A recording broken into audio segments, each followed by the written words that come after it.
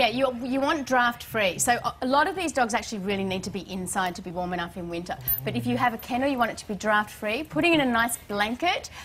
Synthetic's not as good as natural fibre, so a wool blanket or something like that would be great.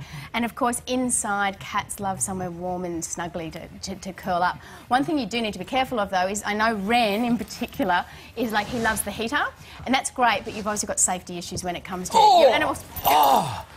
Are you okay? You all right? Oh.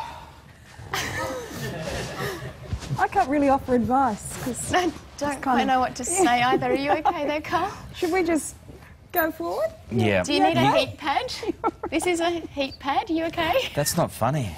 That pug, I never liked that thing as soon as I saw it. I think she's gorgeous. She's beautiful. They're quite powerful. They're very strong little dogs. They're Aren't solid. they? They're solid, muscular little dogs.